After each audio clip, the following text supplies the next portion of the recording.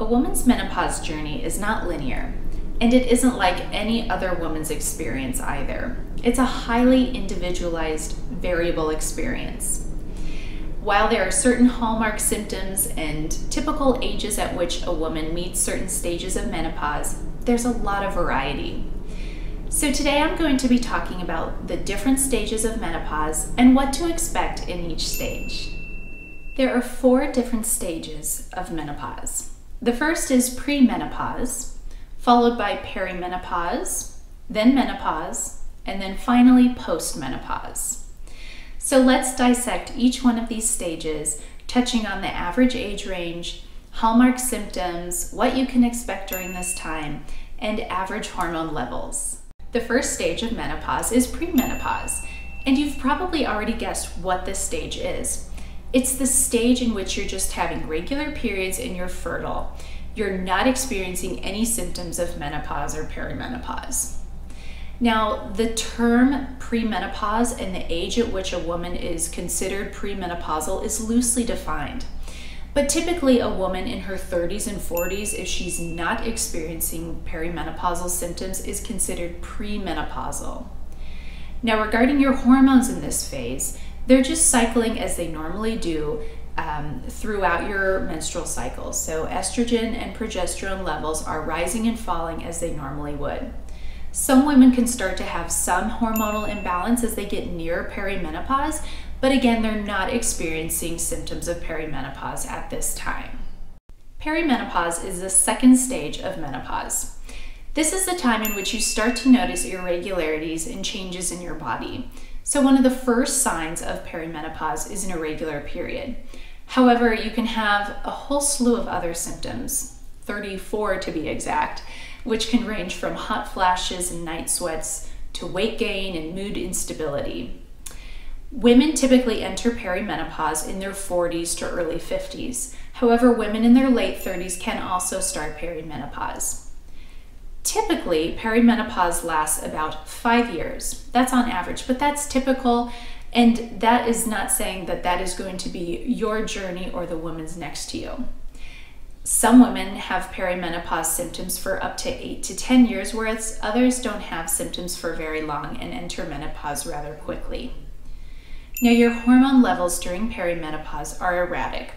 This is when your ovarian function is beginning to decline, so estrogen levels and progesterone levels can fluctuate erratically. This gives rise to all of those uncomfortable symptoms that you have probably heard about in perimenopause.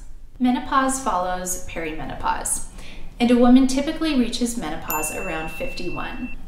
Now, a woman is described as menopausal when she has been period-free for 12 months. So once you have had no periods whatsoever, your doctor can usually safely say that you are menopausal, you can no longer get pregnant, and your ovarian function has declined to a level at which it will be for the rest of your life. In menopause, there really isn't a great test that can say that you are indeed in menopause or not. However, some doctors may take a follicle-stimulating hormone sample from your blood to determine if you are getting close to or in menopause. What this does is it's basically measuring the amount of FSH, or follicle-stimulating hormone, that is being signaled to your ovaries to produce more hormones in order to cause ovulation. When you no longer are able to ovulate, your FSH levels can increase. So that's what your doctor is looking for during this time. Many women, once they reach menopause, experience a reduction in their symptoms that they experienced in perimenopause. However, it is not uncommon to carry some of those symptoms on for a couple of years following menopause, and even for years into postmenopause. So for example, some women in menopause still experience hot flashes and night sweats. Weight gain is very common, as well as vaginal dryness. And those are symptoms that you may carry on throughout the rest of your life as well, because estrogen levels are now at a very low level.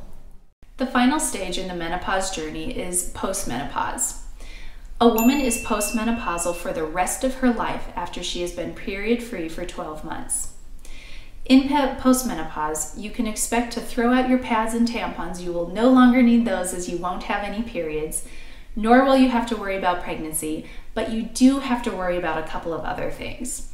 So women in postmenopause, because estrogen levels fall to a very low level, are at an increased risk for heart disease and osteoporosis.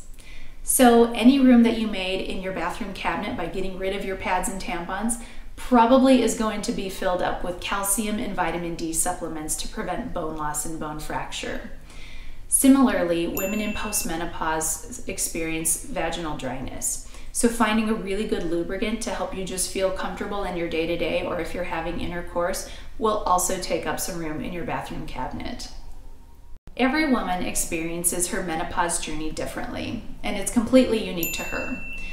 Some women definitely follow the natural progression of menopause, which is premenopause, perimenopause, menopause, and postmenopause, whereas other women may enter menopause differently.